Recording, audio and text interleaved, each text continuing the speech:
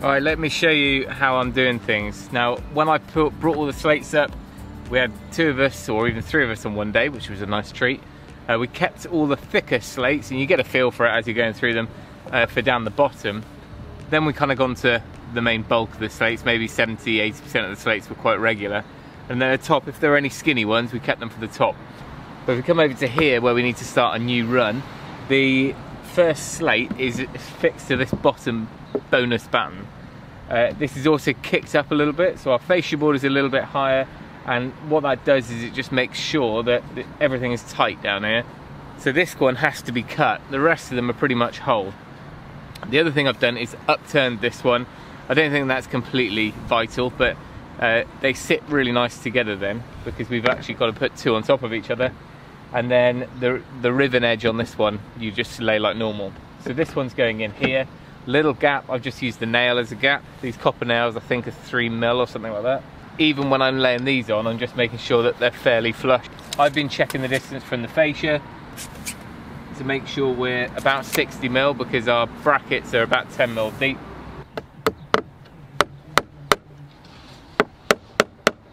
That one I've made about 1mm further, you know, so it's just over the bottom one.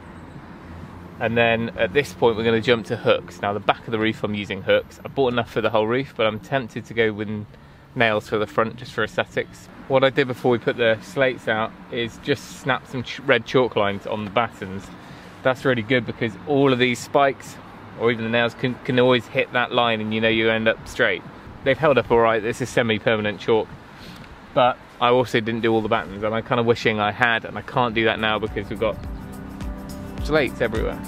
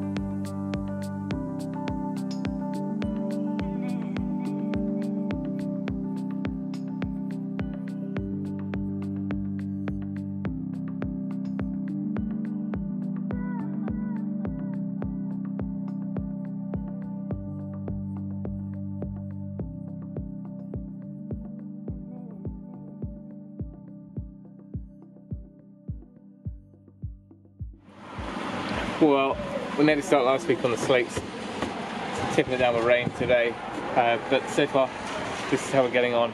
So this side all went in with the hooks, a lot of lessons learned, but getting there slowly. I'm at my first bit of flashing to go around there. So after 2 days in, I'm slowly getting the hang of it. There's a little bit of preparation to get the slates on the roof, so you're not constantly going up and down, to make sure you're keeping things in straight lines where possible, and obviously dealing with the flashings on the roof lights. It's been great having a day or two each week where I'm not alone. So I've had either Gary, who's been working on the stacks and kind of getting that all ready to be repointed. I've also had Will giving me a hand just getting slates up on the roof. So for a little part of the week, it's nice to have a bit of company, but for the majority of the time, it's just getting on that roof and just fitting as many as I can in the time I've got available in between work and family life. I'm slowly getting the hang of it, and these hooks really do work very well. Now, I'm a little bit concerned about how visible they will be. I don't think they're actually going to show up too much at all, so I may still use them for the front of the roof. Every slate basically has 4 hooks around it. It's got one at the top, 2 at the sides, and the main one underneath holding it down. So the whole roof just ends up super secure.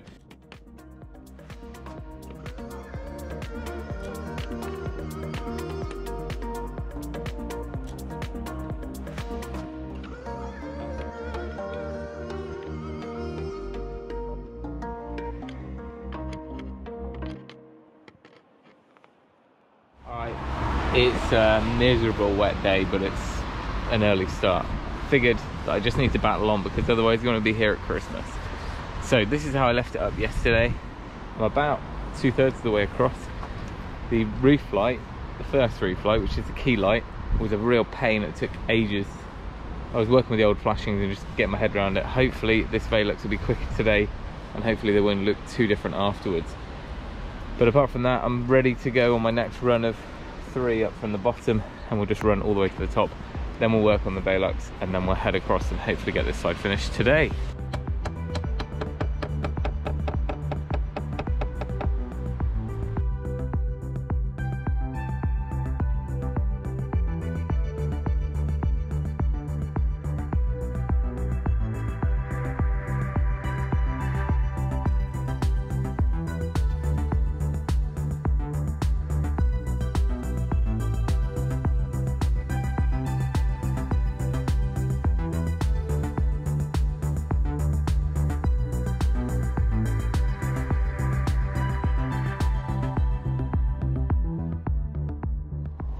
I'm getting quite close to finishing the second roof light, so I thought I'd show you some of the issues I got. One is they are laid out in an old roof without any thought of where the slates go, so we're going to have to deal with some cuts. We're having to use up our slate and a half, which is a pain, so I haven't got many. So on the other one I had to use 2 up each side, or 3 up each side, and I'm going to have to do the same here. You can see that this slate, if it was positioned in the middle of where that hook is, the gap here is slightly too big. There's just no way around that because you can't end up with a little thin skinny bit of slate. I'm not using anything less than kind of 2/3 of a slate.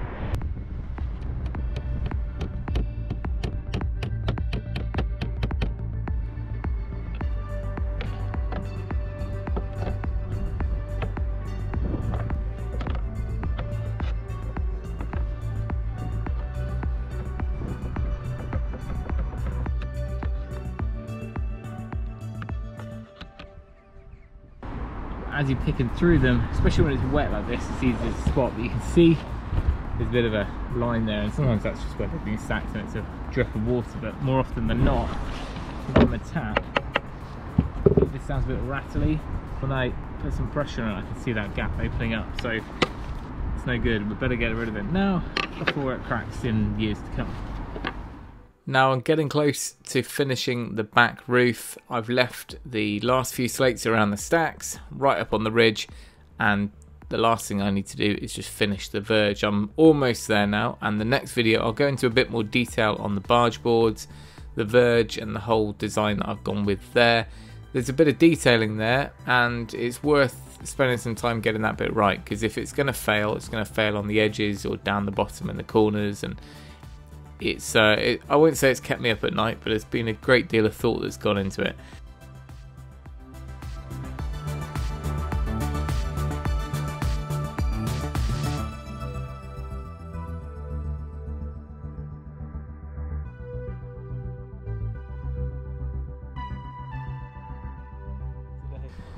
Now, as you professionals might be able to tell, this is the first time I've tackled a roof, let alone a slate roof, so do be kind, but I'm slowly getting the hang of it. There's a lot of things I've picked up and learnt as I've been working through this side of the roof. Also, lots of help being shared via Instagram and other subscribers and local roofer friend.